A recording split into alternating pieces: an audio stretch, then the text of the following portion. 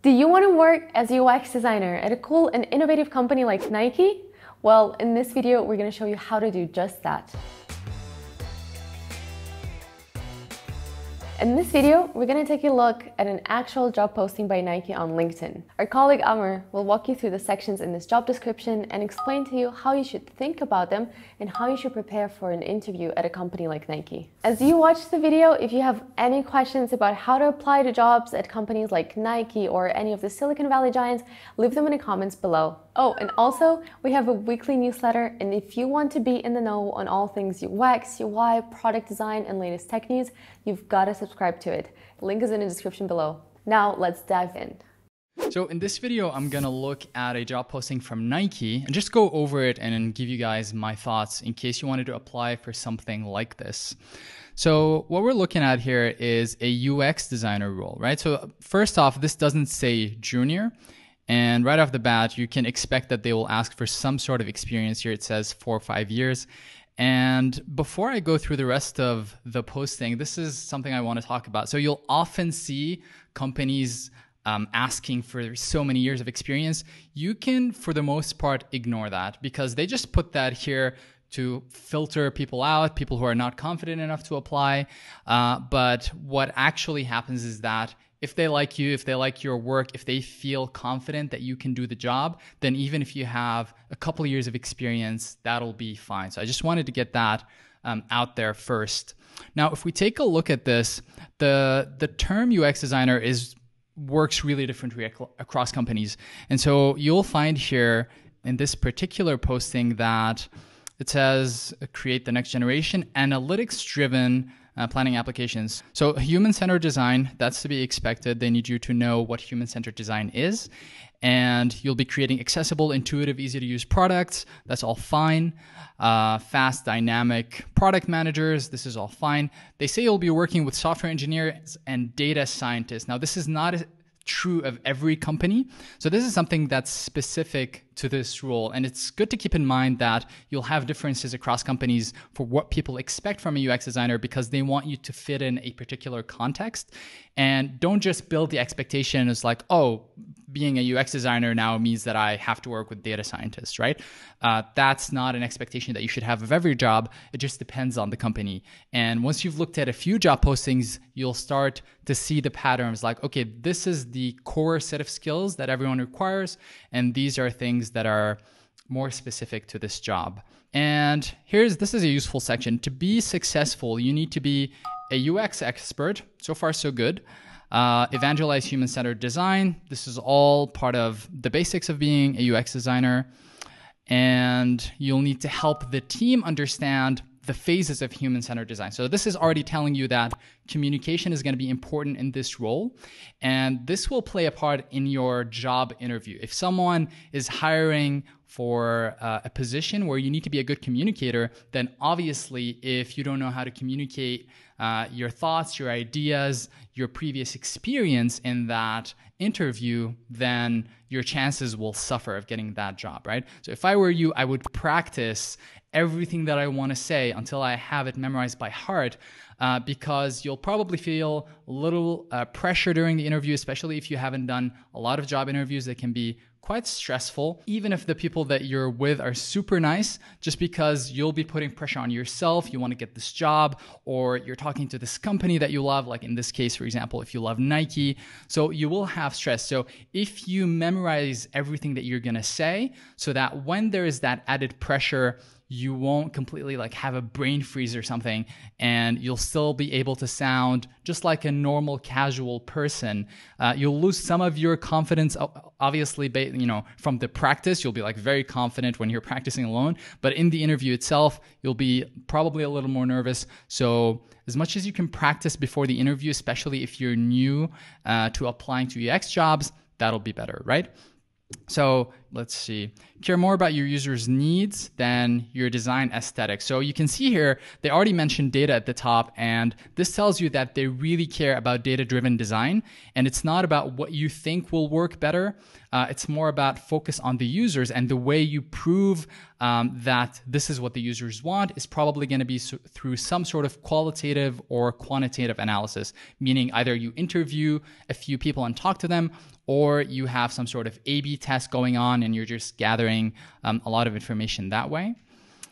Next, let your natural curiosity drive you, complex business requirements. So they also expect you to be interested in the business side. So you're not just going to be there as a pixel pusher, as they say, or someone who just worries about the visual design. You also need to understand, how does the product help the business? Because at the end of the day, that's what the product is there for. It's not a charity. You need to find the intersection of the best products that will serve customers really well in order to drive businesses, right? So in order to drive the business requirements that you have for this particular project. Next, it talks about you need to move from empathy to ideation, iteration, seamlessly and constantly. So this is where a process would be very useful. And if you practice talking about your process for how you'll be able to accomplish this, this will help you a lot. Obviously, by the way, I'm going through this just hitting off the points. And if you're someone who hasn't applied to a ton of UX jobs, your best chance at getting the job would be to really try to hit every point that they have. Someone more experienced won't necessarily be going, according to a script. They'll be able to present themselves and more naturally talk about the parts that they want to talk about without having to worry too much about hitting off the checklist. But if you're a beginner at this, I strongly recommend that you really study the job requirements that they have, that the company that you're applying to has, and really make sure that you hit these when you're interviewing and prepare beforehand, right? So the next thing is lead creative sessions to gather ideas, focus the team, converging toward testable solutions. So I don't know about you, but this sounds like you need to be able to run workshops and design sprints and know how to bring people together. So workshopping here, you might say we're a little biased at AJ&Smart. We love workshops, but we love them because they're so effective, right? Not the other way around. And so if you can show in the interview that you're someone who knows how to bring a group of people together, because product design is interdisciplinary by nature, you won't have all the information that you need to create the best design. You'll need to get input from the users, from business stakeholders, from every part of the company, right? And so you need a way to get that input in a way that's efficient, effective, in a way that doesn't bother the people that you're pulling from, in a way that's not super slow as well, right? So being able to bring everyone together in a workshop is the best format for accomplishing something like this.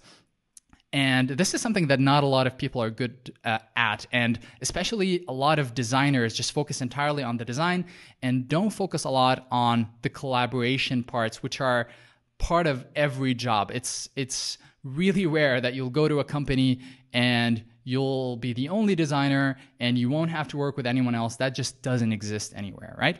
Hey, are you enjoying this video? Well, then you'll definitely like our weekly newsletter. Link is in the description below. Subscribe to it to stay in the know on all of the things UX, UI, product design, and tech news. Now let's dive right back in. The next thing is driving wireframing and prototyping. This is pretty standard. Test interactions, design, and user flows to continually improve the efficiency of the system. This is what you would expect as part of every design rule. But the parts that you really need to focus on here, you can already see what the culture of Nike is, that they're data-driven and that they expect you to lead creative sessions. So they're looking for some facilitation and leadership and guidance skills, as well as the skill to work with data, or at least give the impression that you know how to work with data, right? So you say like, I validate all my designs by talking to users, and I know how to ask questions in an unbiased way. I'm not just out there to test a prototype to get my users to say that they like it. Instead, I'm really getting unbiased results, and I iterate on the product based on that, right? So already, without going into the other sections of this job posting, you can already prepare with some really good points to increase your chances of getting this job. Now, if you look at here real quickly for the responsibilities, this looks more like standard UX stuff. So they do expect you to have UX research skills and not just UX design, right? Because as these roles become more and more complex. In some cases, you'll have companies only wanting a UX designer and they have another person who's doing UX research. But in companies with smaller teams, the UX designer will have to play different roles. So that will include the actual design, like as in like UI design, as well as doing UX research, which means you'll need to know how to talk to users, how to plan user interviews and ask the right questions.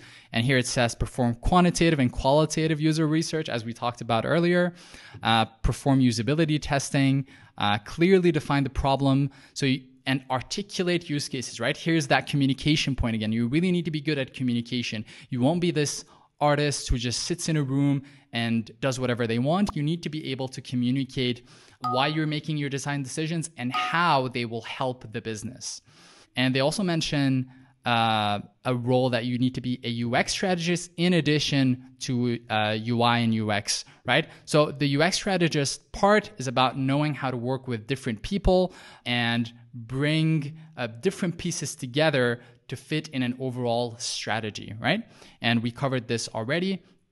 And now we come to the last section, which is what you bring to Nike. And this, if you're like a typical junior, you might fall in this mistake. You'll just scroll down. It's like, yeah, whatever. And you'll just focus on what to bring to Nike. And you'll get hung up on the 4 or 5 years of UX experience and focus like, oh, they want me to know like Sketch and InVision and XD and Adobe, CC and all the whole Creative Cloud thing and Figma, and you'll focus on going out and learning 4 or 5 tools when that's actually not important. And if you just know one of them, you can very confidently say, it's like, oh, what do you guys use internally? And they'll say, we use Sketch. And you can say like, oh, well, I use Figma, but I know that they're pretty similar, and I can transfer most of my knowledge there, so that won't be a problem, right? So don't get hung up on the tools. Be confident going in with one tool as long as you know how these other tools look and work. So it would be bad if like maybe you have never heard of like Adobe, and then like the people interviewing you will think like, does this person really know like our industry well? So as long as you know them, you can say like, yeah, I've taken a look at Figma and Sketch, but I actually specialized in one tool just to get really good at it, but I can transfer those skills. So don't get hung up on this. Now here, because they are very data driven, they focus on experience with design research tools like Google Analytics, Relic, Hotjar. Again, you don't need to master all of these. Just take a quick look at them, know what they do so that you can talk about them in the interview, and just be honest and say, I know how to generate, basic reports, the information that I need for my designs. I'm not an expert or a professional at using Relic and Hotjar, but I know how to get what I need out of it in order to inform my design decisions. And that's all they're looking for. They don't need you to be, the new Relic evangelist at the company or anything like that, right? And again, here you see the excellent communication skills. So they've really stressed this out throughout the whole job posting. And that's what makes it really key for you to practice what you're going to say before you go in there. Because like I said, you're going to feel under pressure and you're not going to talk at your usual level of confidence. You're going to forget some stuff. So it's really, really good to practice as much as you can beforehand. I mean, at the end of the day, if you're going to a Nike interview and you haven't practiced and you bomb at that interview, then you only have yourself to blame, right? If you want to work at a very cool company, at a cool job, you need to do the work required, right? And next, they also have like some pretty basic UX stuff. So knowing how to work with a team, experience in facilitation. They actually call out the word facilitation in design thinking workshops. I actually didn't know that these were here, but it was obvious from what they said in the previous sections. And empathy, curiosity, imagination, nice to have. So here they say like it's nice to have experience with design thinking tools, Miro or Mural. So this is if you've been watching AJ&Smart stuff, you know that we already use these tools a lot. And since everything is moving remotely, you need to know how to facilitate these workshops using digital whiteboard tools.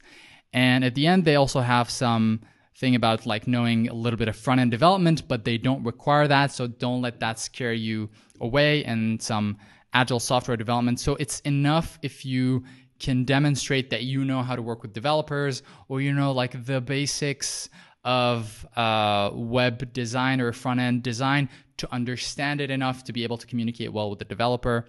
And same thing with agile software development. So just expect that for every job posting, you'll need to do some specific prep in order to increase your chances of getting that job. And that might mean just reading like an article or two about agile or, the basics of front-end development so that you can talk about them in the interview, right? So just block a couple hours, a few hours, depending on how much you want to get that job. And we definitely at AJ&Smart recommend quality over quantity. So instead of trying to apply to 50 companies and just spraying your CV all over the place, narrow down where you want to apply and then go really deep on these applications and just prepare really well for them. And that will increase your chances of getting that job significantly. And that's it from us. I hope you've really enjoyed this video. Let us know in the comments below what your biggest takeaway is. And also, if you want us to analyze any other job openings that you want to apply to. If you enjoyed watching this video, subscribe to this channel and hit the bell button for more videos like this on UX, UI, and product design. Thanks for joining us. See you in the next one.